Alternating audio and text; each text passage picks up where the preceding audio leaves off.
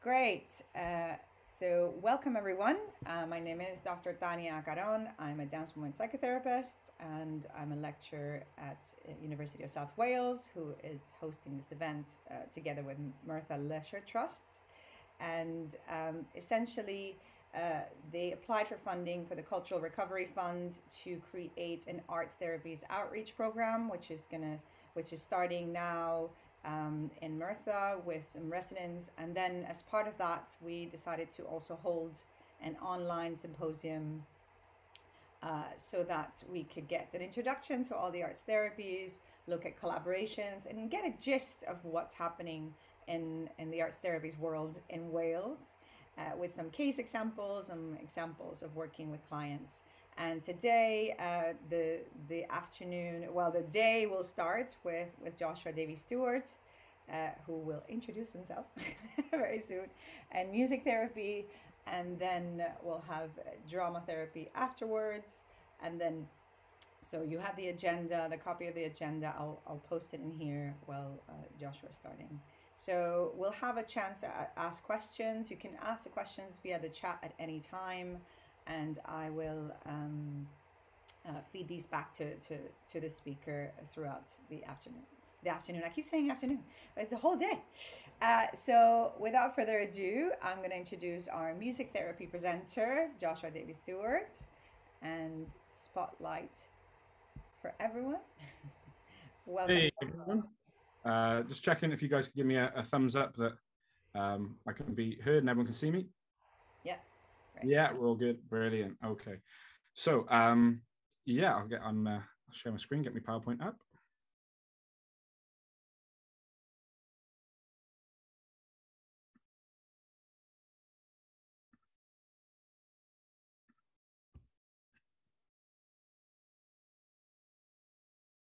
Okay. Brilliant. Yeah. So thank you for the introduction, Tania. I'm really excited to be kind of kicking off this Arts Therapies in Wales Symposium. As Tania said, I'm Joshua Davey Stewart. I am a Healthcare Impressions Council, HCPC, registered music therapist. I'm based in Cardiff, self-employed. I run Nodynglas, which I'll go into in a little bit. And I graduated from the master's course at USW in 2019. And I'm currently kind of working as a clinical supervisor internally and externally. So I have been part of the lecturing team at USW for the last term, which has been wonderful. So in this presentation, I'm aware we've kind of got quite drastic differences between understanding of what music therapy is, first and foremost, what music therapy has been, what music therapy can be, the potentials, the clients kind of. I'm aware that our understanding may be quite varied in this group. So I'm going to do my best to cover as much as I can. If you guys have any questions, pop them in the chat. If kind of Tania, maybe if you could kind of monitor them, and we'll have a bit of time for questions at the end. And yeah, I guess so that, as well as that, then we're going to go into a case study. I've got a few different clips of my work with a client, which I have permission to share for educational purposes. And I think I'll just get going and keep an eye on what questions you guys have. Okay. Ooh. I do apologize. Let's try again. There we go. That's more reassuring. Okay, so I'm sure we're all aware of kind of the therapeutic qualities of music in our day-to-day lives, whether it's emotional regulation.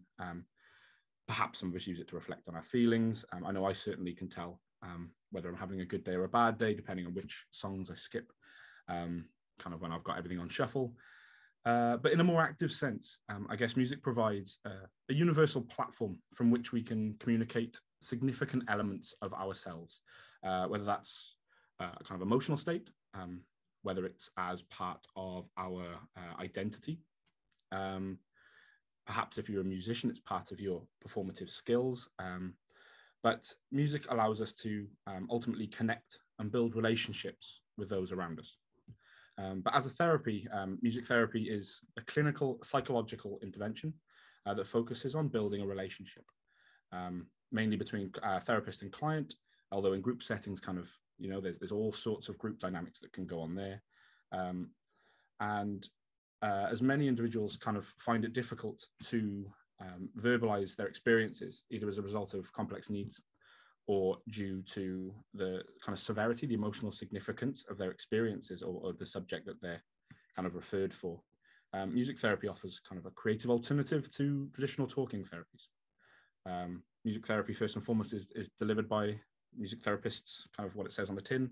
But the important part in that is that it is a protected title. Music therapists must hold registration with the Health and Care Professions Council. And that's by completing an approved, accredited postgraduate training course. Like I said, I did mine at USW. I know there's a few people here from USW today that are interested in the course. And this just assures that all practitioners continue to meet the standards of proficiency that are set out. We adhere to their standards of conduct, performance, and work within an ethical, evidence-based framework. Oh, I can't get to grips with this PowerPoint. There we are. Okay, so who's it for? Who can it benefit? First and foremost, I'm a strong believer that therapy can benefit anyone and everyone.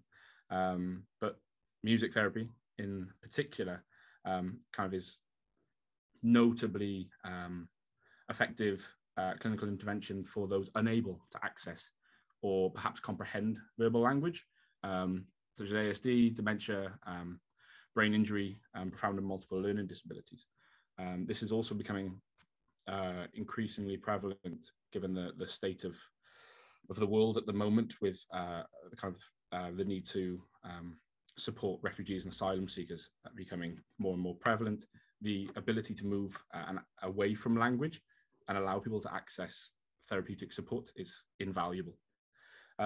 Additionally, and this is what an awful lot of my work personally focuses on, is those that would rather not use verbal language. I'm sure we can all I'm sure that resonates with an awful lot of us, but there are, I work mainly with adolescents, and for an awful lot of them, with kind of the traumas they've been through and the things that they perhaps need support with, they don't want to talk about it. They don't want to engage in what perhaps they see as therapy. They don't want to sit in front of someone and completely open up to a complete stranger about some of the difficult experiences that they may have had. And that goes for kind of other client groups, including mental health difficulties. And for these kind of individuals, all of them, that, you know, people who can't access verbal communication, or those that perhaps don't want to, just the chance to build an appropriate therapeutic relationship and to explore a safe, contained environment for emotions and difficulties is really quite invaluable in development and growth. Music therapy is currently kind of being worked at with across the entire lifespan. I'm aware that I think it was recently something sent out via the WATAF network for work with pregnant mothers, and also I'm aware that there's an awful lot of work going into neonatal intensive care units at the moment. And additionally, very, very recently, I was speaking to a colleague at City Hospice in Cardiff about the potentials for the arts therapies as a whole, but in my case, music therapy with grief and bereavement. So really quite a massively wide spectrum of possibilities. So why music therapy over other ones, I guess? What are the benefits? And as you can imagine, the spectrum of needs and the accessible nature of this kind of intervention can yield a multitude of different benefits and outcomes. For a lot of clients, the benefits lies within the opportunity to access support and experience, kind of access experiences that otherwise may not have been available. For non-verbal clients, communication via a mutually accessible medium may allow for social development in line with key developmental milestones. For adolescents, as I've just kind of gone into a little bit, they specifically the adolescents that have experienced quite severe trauma, a therapeutic intervention free from the expectations and confines of language may allow for consistent and unpressurized relational development, or provide tools for day-to-day emotional regulation. In a special educational needs setting, group music therapy may support in social exploration, but could also display a benefit in educational engagement and resilience towards feelings of discomfort away from the therapy space. So the sessions, what actually happens in a music therapy session, that's a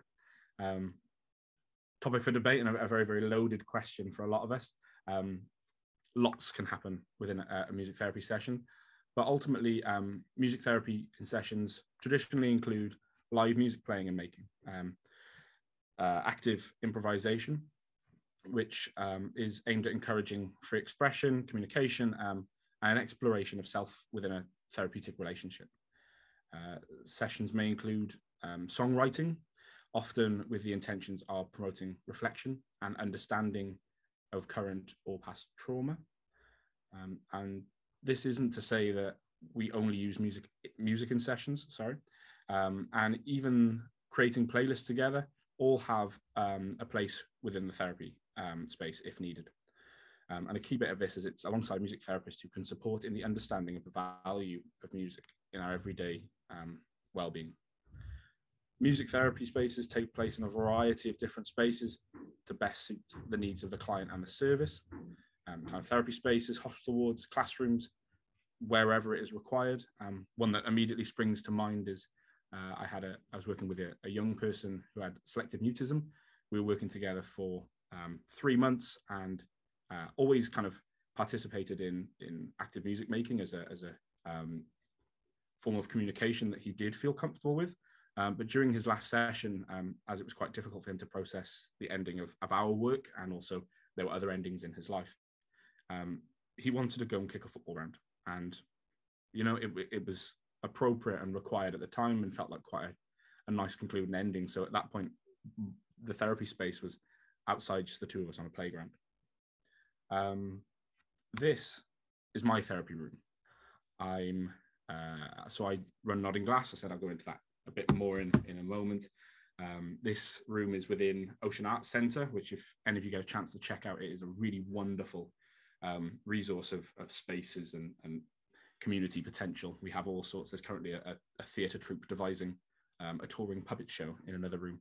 But this is my room within a wider arts centre.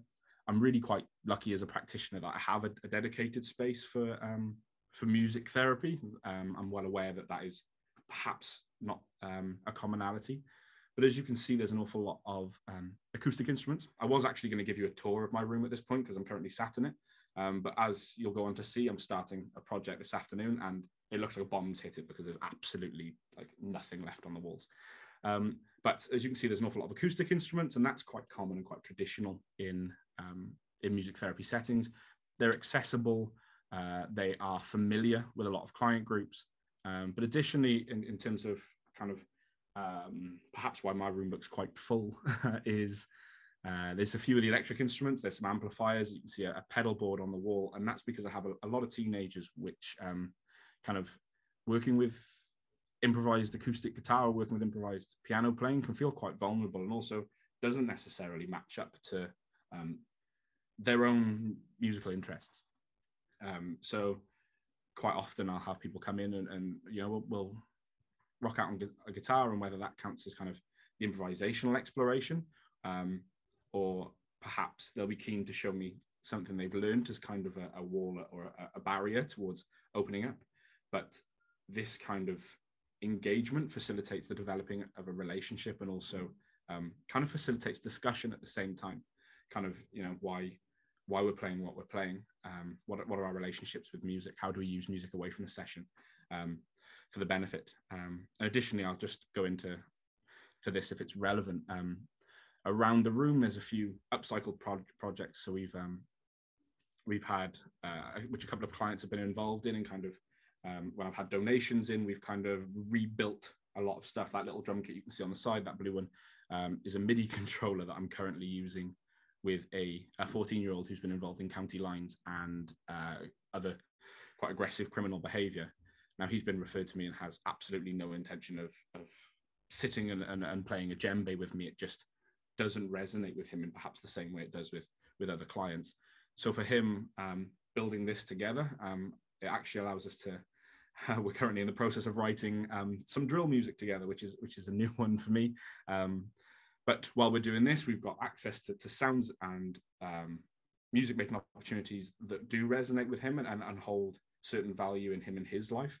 And he's becoming able to reflect on kind of the lyrics he's using and what he needs to say, what his voice is in general, but within our relationship, and what it's like for him to have a healthy, appropriate therapeutic relationship. Seems to be really kind of reaping some benefits considering the short time we've been together. So this is what I've got. There's an awful lot of equipment. As you can see, there's a speaker on the side, which is actually used an awful lot for active listening. Lots of adolescent clients would rather put on a playlist and talk than the live music making. As I said, it's quite vulnerable. But there's really a spectrum of what we can have on display. So I said I would give you I was thinking about giving you a tour, but it really didn't play off. This is currently my car. That's why I'm not showing you around the room, because there's nothing left in it, as I'm shooting off to it for a group project up in Mae Therapyddion as part of this batch of funding, this project that we're currently part of now. Begins for me at 11 o'clock. So that's why you're not having a live tour. So music therapist, what is a music therapist? I have seen someone in the chat has shown interest in perhaps looking into that as a career choice. And music therapist is an allied healthcare professional. Often perhaps more in salaried positions than my current experience as self-employed, but are really valued members of a multidisciplinary team. The ability to work alongside speech and language with a lot of clients is really quite beneficial.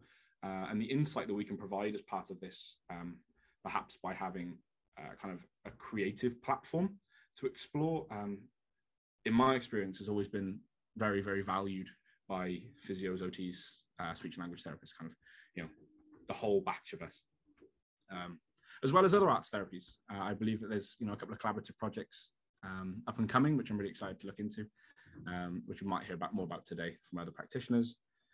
They must hold current HCPC registration, as I mentioned earlier. It is a protected title, and that is accredited postgraduate qualification.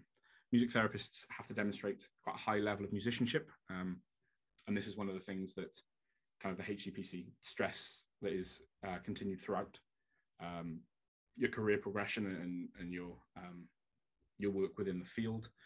Personally, I'm a percussionist by trade and a bass player, but kind of having an ability to work on a wide variety of instruments is kind of considered a necessity.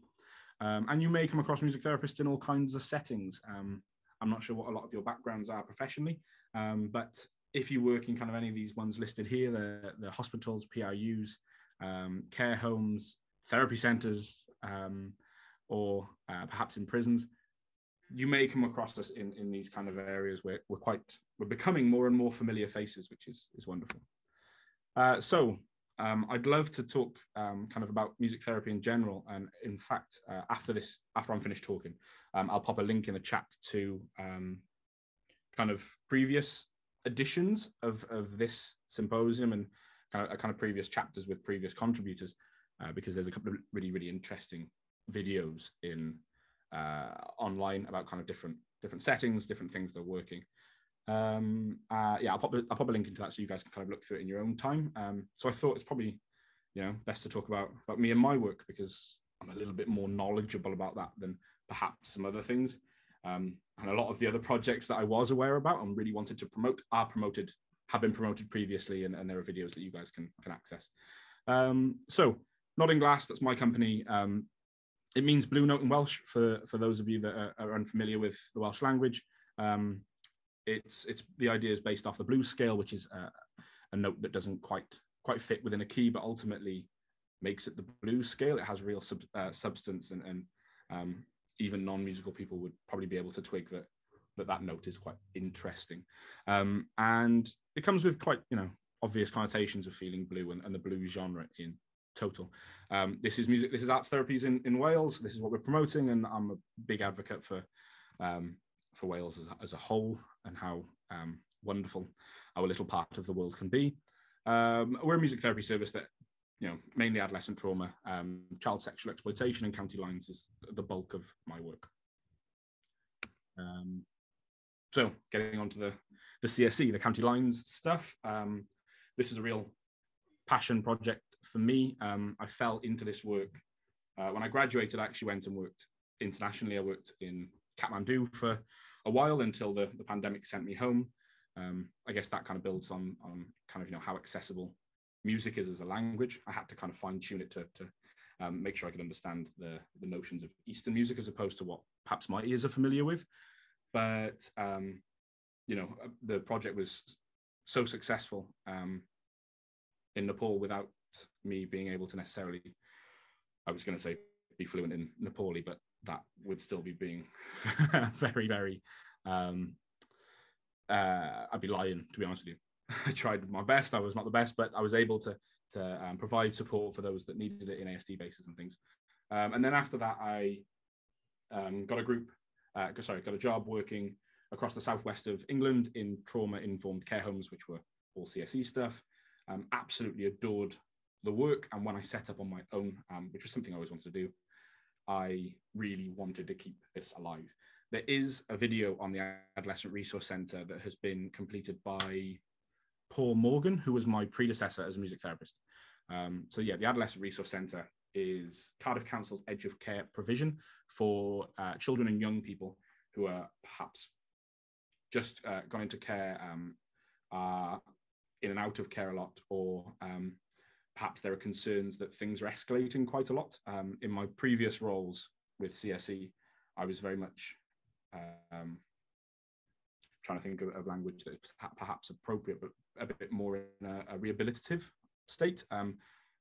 Children had already exhibited a lot of struggles, been put into care, and there was perhaps not a lot of intention in moving them back to the areas they were from due to the severity of the circumstances. But at the Adolescent Resource Centre, ARC, is a wonderful provision that kind of steps in a few steps before that, tries to provide support before things escalate and before things kind of yield the difficulties that I've seen in other roles.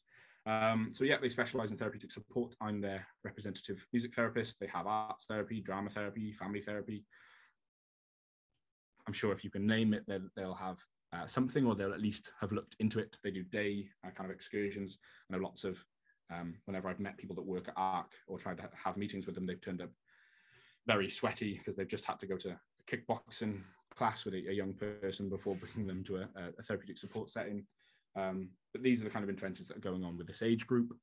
So yeah, I think I've covered a lot of that, but with within these sessions, like I said, live music making, this kind of improvisational traditional music therapy approach, has quite a lot of barriers. So we have to kind of think out the box. This is where the songwriting thing comes over. As I mentioned, we're currently recording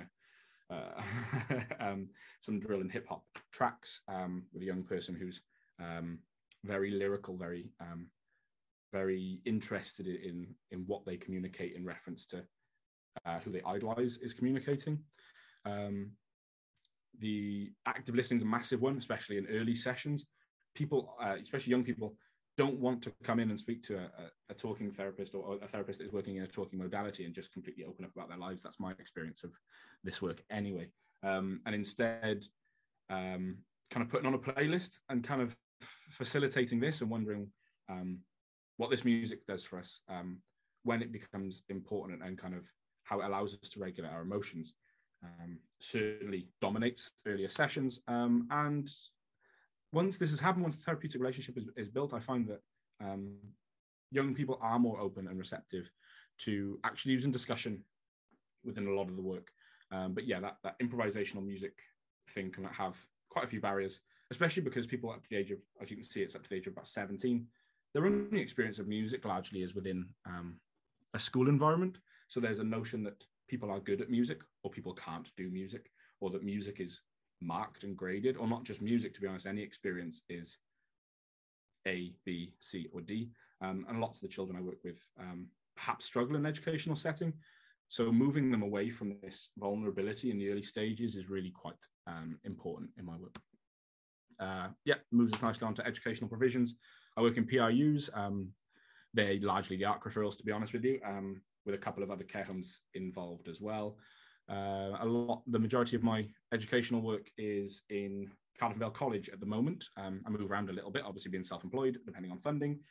But currently at Cardiff Vale College, I'm running individual sessions, which you will see a bit of in a moment. And there's a group project coming up over the summer. In fact, it feels like when summer comes up, everything becomes group session focused due to the notion of summer holidays, especially working with young people. With Cardiff Vale College, I am employed, or at least in collaboration with their additional learning needs base, which covers a wide variety of needs and difficulties. And an awful lot of it is relational work. Following the pandemic, we've all experienced quite a lot of isolation over the last few years, and perhaps socializing has become a difficulty, and there's been delays in clients that otherwise perhaps weren't as developed as expected in these areas. I'm currently working at Springwood Primary School, which is a school in I'm sure it's okay to say that it's a slightly lower socio-economic setting than other areas of Cardiff. An awful lot of the children I've got looked after children written down here. I'm aware they've changed the acronym to CLA, so it's child looked after. But there's an awful lot of that population within this school. And the concern and the referrals came about as an issue with attendance. There was an awful lot of 60% full classrooms day to day. And by offering support to explore the difficulties that these children are having on returning to school, or going through whatever proceedings they're going through in a more institutional sense away from the school, has provided, there's been some wonderful feedback, and it's very, very obvious to see the benefits when you look at attendance records for some of the young people that are getting therapeutic support. That being said, also music services. I'm aware Gwent Music, I've done quite a bit for upbeat music and arts. They're starting to look into the role of therapeutic support within education. They're aware that perhaps music therapists training sets us up quite well to work in an education setting with music, but with children that perhaps display difficulties in quite a wide sense. But yeah, that's becoming more and more common within the work. And then there's residential settings. I think I've covered an awful lot of this, but I work with in profound and multiple learning disability homes. Some come to me, some go to there. And I guess the key bit from this is that at times in my career, I've also done quite a lot of staff support. Music therapy works wonderfully, with perhaps, again, a non-vulnerable, not as direct way of providing support to staff with the difficulties that come with their roles within care homes. There's a lot of projects going on, a lot of funding going into this area, a lot of research. For me, I was providing clinical supervision for those in the adolescent trauma homes who were obviously dealing with and hearing about some really quite difficult things that were bringing up stuff for them. So having a therapist who was employed by the care home that could provide on-hand support at times was certainly well received in my experience. Coming up, some projects we've got coming up, which is really quite exciting. As I said, it's kind of becoming group work focused. That tends to happen in the summer. I guess no one wants to go out and socialize and part of a group in January and February. That is not perhaps as promoted. But these are some of the ones we've got coming up. The two that look like they match, the music and the music therapy and the music introduction to jamming, are part of this project, this area of funding here with First Campus. The music therapy one is the one that's starting at 11 o'clock. Really excited to get going with that. And the introduction to jamming is a one-off workshop that is beginning. I say beginning, it's a one-off workshop, so it's happening on Monday. Music therapy thing will be a focus group for 6 weeks with perhaps people who feel disenfranchised or struggle within the community. And the introduction to jamming is to kind of promote perhaps a little bit more active promotion of music as a regulatory tool and the power that this kind of stuff can have. And then This Is My Song. This is one I'm really excited for. This is this post is the Cardiff and Vale College one, but ARC are also looking into funding for it. So the Cardiff and Vale College one is aimed at their ALN base. A lot of their leavers have been delayed in moving from the college onto further provision, and they want to kind of offer them something, offer them a chance to reflect, offer them a chance to leave the college with something. So I'm going in for 6 weeks to run a songwriting course where we can kind of all reflect on our time within the college. Next steps, anxieties to do with that. So these are some projects I'm really quite excited to get off the ground in the coming weeks or hours. So yeah, let's get on to the perhaps more interesting bit that perhaps people have come to see. A case study. I have permission to share this individual's name. You would see it in the video anyway because of the use of a hello song, and also yeah, this individual is a cochlear implant recipient with additional learning needs and also cerebral palsy. So we use a bit of sign in the sessions, which was actually an optional extra when I was studying at USW. Really quite grateful for that. I know Beth Pickard was the instructor. I just did kind of an introductory course there, which has been an absolute lifeline in this work. But yes, so Charlie referred himself for this piece of work, which I thought was so powerful, and I got the kind of expected text. I'm sure a lot of you perhaps have this on your mind. I had a text saying, well, am I being silly, but is Charlie able to access music therapy? Yes, of course he is. I had to, there's been some serious considerations as opposed to his auditory processing and what music and what sound means to him, what he's able to process as a result of having a cochlear implant. Luckily, I did my master's thesis at USW on cochlear implant recipients and music therapy. So I was more prepared than I wasn't going in blind to this piece of work. But this individual referred himself for music therapy. An awful lot of cochlear implant stuff, a lot of work that is going on around the globe, but I imagine is experienced by Charlie, is a very medical model of disability. Those that have used music therapy have used it to kind of improve function, improve understanding of music, but mainly in a speech sense, so that it becomes very practical and, and how can we get you to fit more in with society and to fit in our confining little box. But I wanted to really offer a chance for Charlie to explore the psychological impact of what he's going through as much as I would with any other individual. It might be worth noting before we go into some of the videos, I'm aware time is running away, but before we go into some of the videos, the cochlear implant limits some stuff. So those of you that are musical, minimal intervals, it's quite small intervals, don't get picked up. So a C and a B may both, we think, may both be processed as a C. This can be learned, the more experience you have with it, the kind of better brain function can get at processing the difference. But a C, a B, a C sharp may all come in as a C, whereas a C and the next note that may be available may be a G, for example. So moving away from these smaller intervals was, in my mind, as much as I could keep it there. Rhythm and lyrics are normally quite accessible for cochlear implant recipients, but with the added difficulty of the ALN and cerebral palsy, considerations kind of had to be given towards how accessible this would be, kind of the physicality of that. And timbre, so that for those of you non-musical, almost like the color of the sound, what the sound actually sounds like. I challenge anyone to describe timbre. It's always one of those ones that stumps musicians, and we all kind of fluster around it.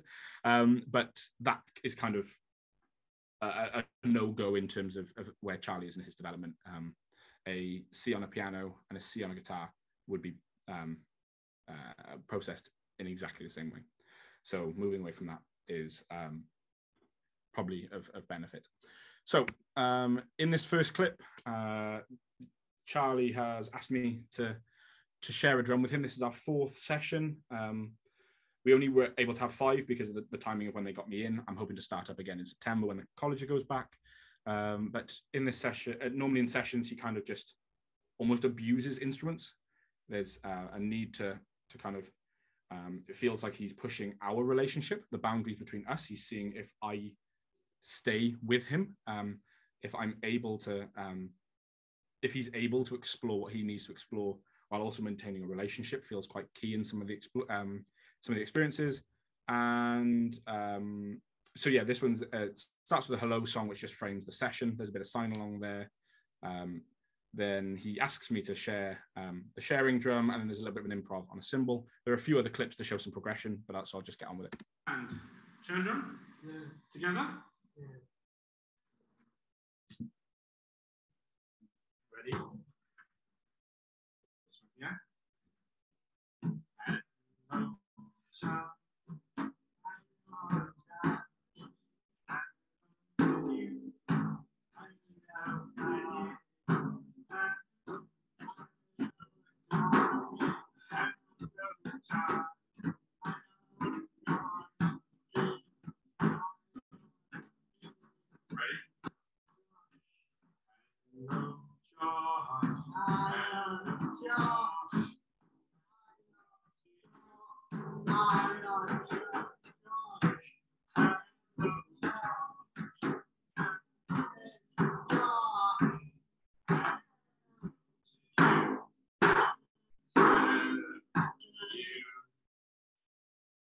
Time for music.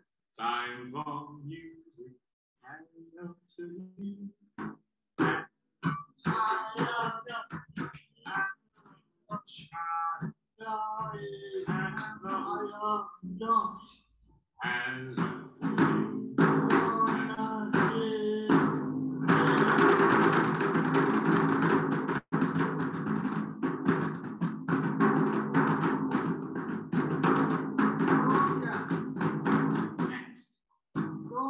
Georgia, next.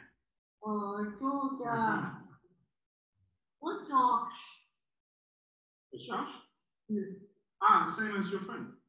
Right there, Josh. I don't know. I know.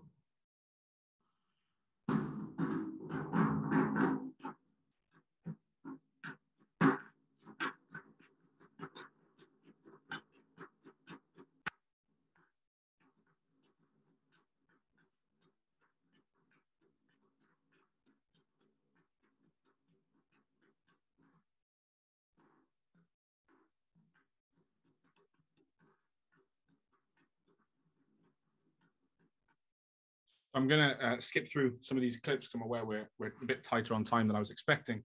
Perhaps I've gone on a little bit too much. But as you can see, this has some physical benefits to this instrument. This is the first time he's asked me to play this with him.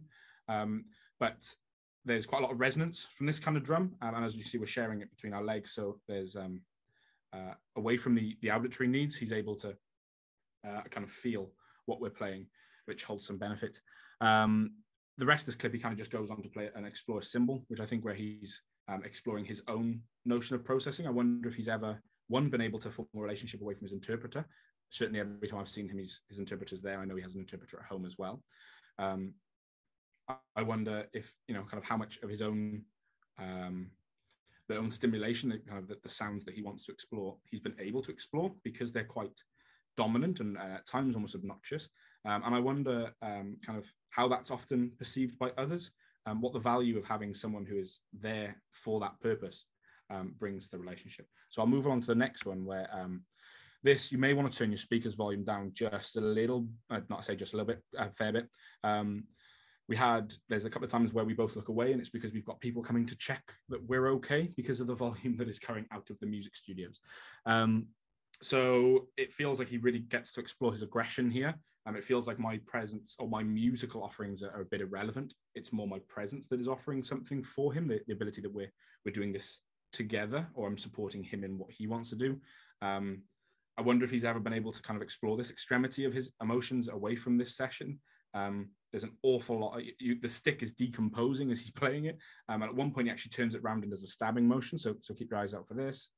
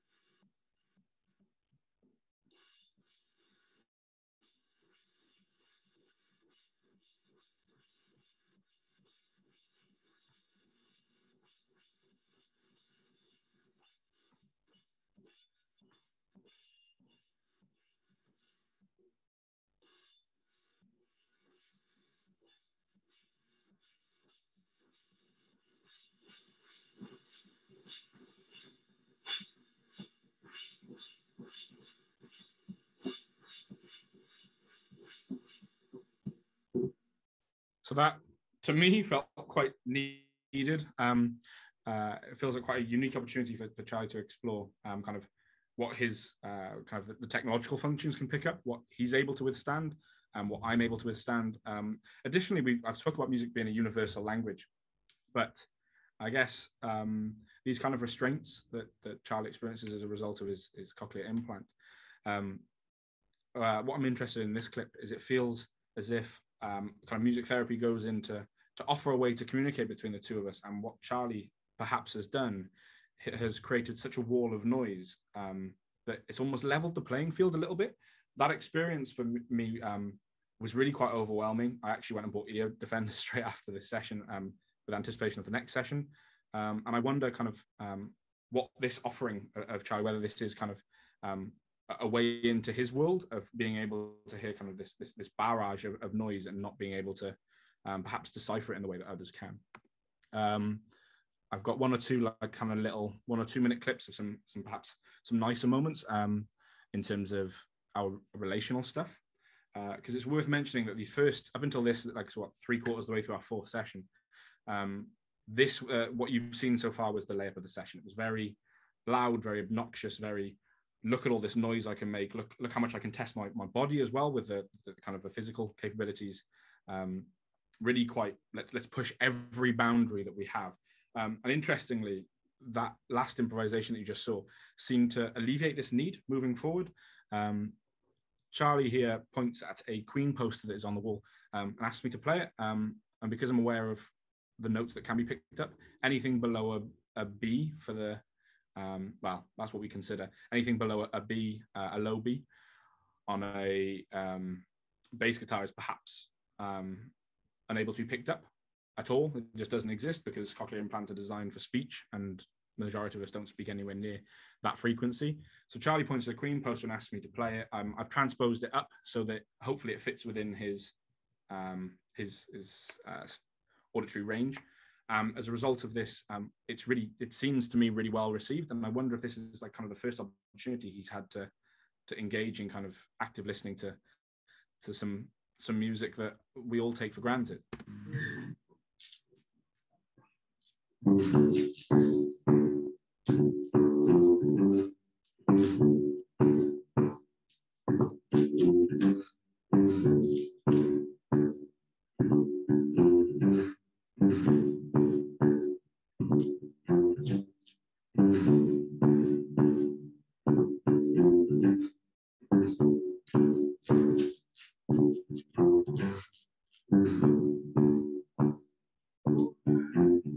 So the little bit of rocking out there, it's worth mentioning that when I first picked it up, I did test. I used the original key, which is an awful lot lower than that for the bass line, and there was very, very limited response, perhaps more based on feeling as opposed to being able to auditory process what was going on. And then, how long have we got left? Yeah, we've got time for a couple of minutes of some nice. This felt only attainable after this kind of aggression had been explored, after this relationship had been pushed to the boundaries that it was.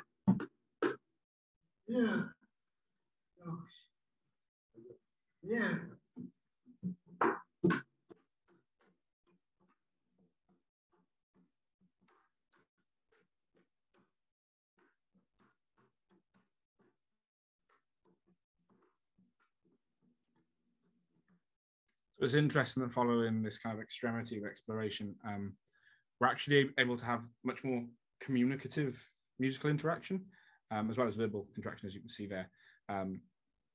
And every other session where he's chosen a djembe, he's almost fought with his own body to make sure he can support it, and they're very heavy instruments, especially these ones.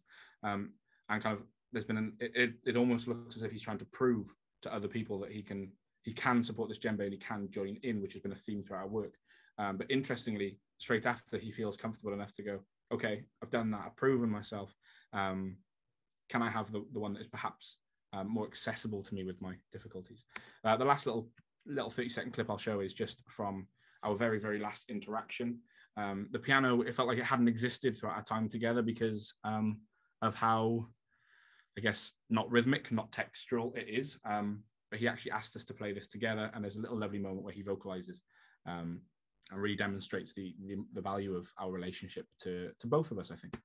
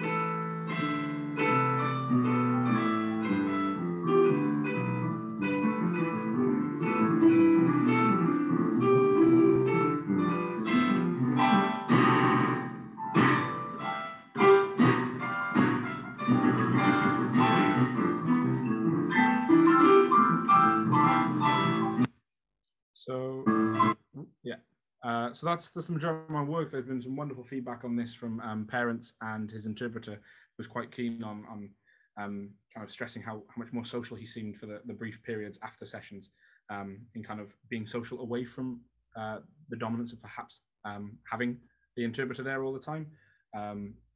Humour became a real big part of the work, and really allowed him to kind of explore his identity within this kind of notion of engagement. There was some really some funny things that were going on. As you could see at the end, there was kind of a little bit of a back and forth with slamming our hands on the piano, which seemed really well appreciated.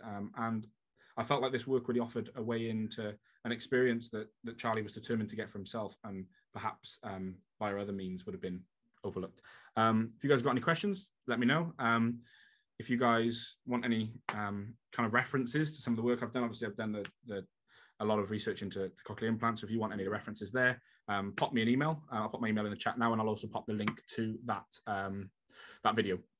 Sorry, the page with the videos on of previous work. Okay. Wonderful. Thanks so much, Joshua. That was really, really great. It's great to see the breadth of the work and the progress throughout.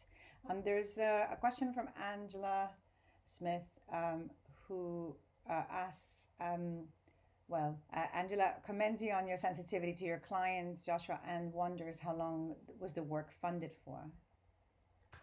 So the work was kind of set up as a little bit. Was this the? I'll talk about it as if it's the Cardiff and Vale College one, so I'm assuming it is. The Cardiff and Vale College funding was set up for an initial 5-week trial, which is what I've just shown clips of then. That was, I guess, kind of confined because of the school term. In college, obviously, they have exams in June, and then that's it. So it was Easter to the June half term. I have been commissioned from September onwards. Not sure if it's going to be like, September forever, or kind of a September till October and then October till December sort of setup. But it's through this base as well that I will be working in the songwriting program over the summer to offer leavers something, kind of an experience to reflect and really understand what they've been through over the last couple of years with COVID and finishing college later than some of their peers. Great. And I think, Joshua, you put this through on direct message, I think, so we can all copy and paste your email. My bad. All right. So Isabella asks about if you've ever worked in the realms of technology-based music with clients. It's something I'm very much interested in. Perhaps I felt like I was slightly more interested in it than perhaps peers on my course, coming from a more percussive background, and certainly my musical stuff involves technology a little bit more than some of my peers that I work with. I'd love to look more into it. I'm aware that there's scope for an awful lot of kind of work within this realm. And certainly in terms of accessibility, as you can see, like kind of considerations are always made in terms of accessibility, specifically in my work. I'm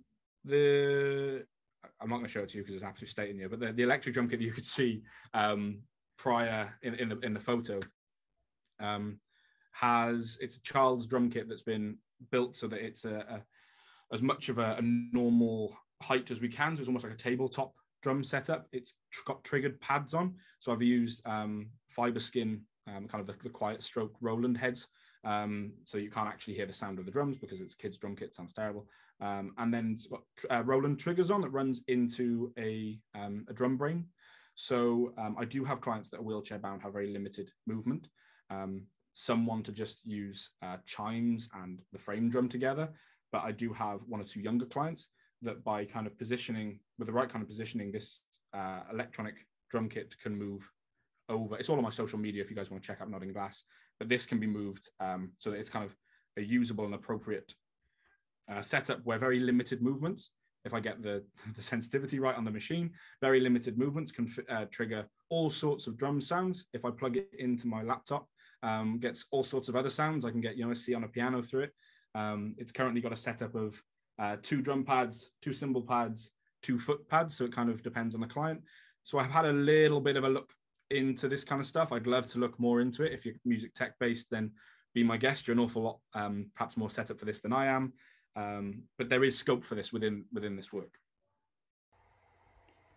Great. And there's a couple of questions about how you structure the sessions, and then also setting boundaries when it comes to damaging instruments in music therapy. That's a learning curve.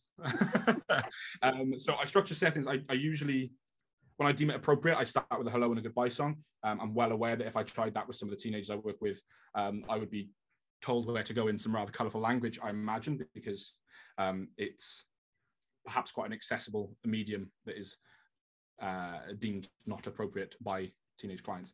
So hello and goodbye song to frame the session, and then it's kind of a case of working off what the client brings. So I'm psychodynamically trained, so I very much like to work with what's in the room, what the feeling in the room is, what the client needs that day, what the client is communicating. It becomes quite apparent with perhaps more verbal clients that are hesitant to get involved in improvisation stuff. I may make some offers. Do you want to should we make a playlist together? Do you want to show me some of your songs? Do you play music? Is there anything you kind of want to sit and do with me? Or is there something that you really, really need to talk about today? So it's very improvised as a whole, I guess. And boundaries in terms of breaking instruments.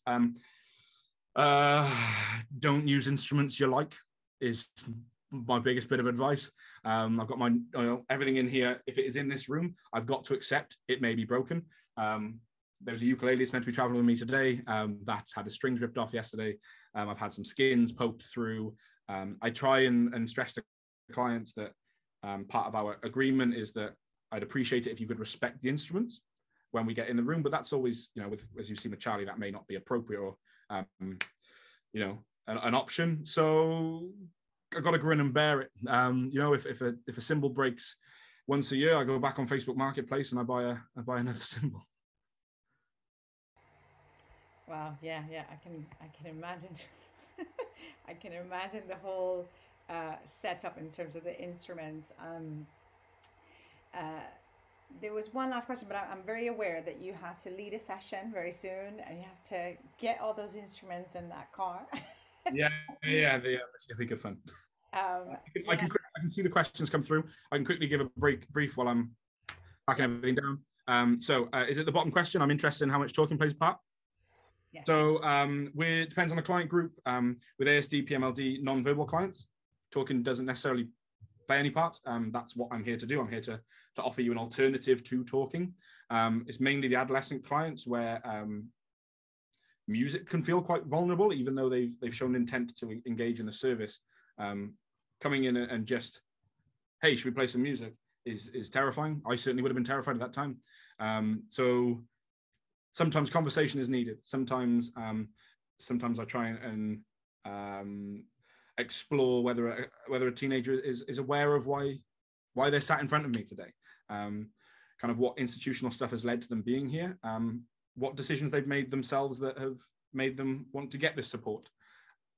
This kind of feels an awful lot of scope for appropriate conversation, kind of as an adjunct to music as opposed to as a talking therapy. Does that make sense? Makes sense to me. Brilliant. Cool. I've got to shoot off. My email is listed in the chat. If you do have any questions about the course, anything you want to do, like I said, saying that I'm not currently working as a lecturer, but I do work in junct with the university. Any questions, let me know. Any references, any kind of interests, pop it in there. Check out the social media. You might find that some of the technology questions is slightly answered there, but if not, get in touch. Enjoy the rest of the day. I'm sure there's some wonderful stuff. I'm really gutted to be missing out on it. I've got to go and run a session. Bye all.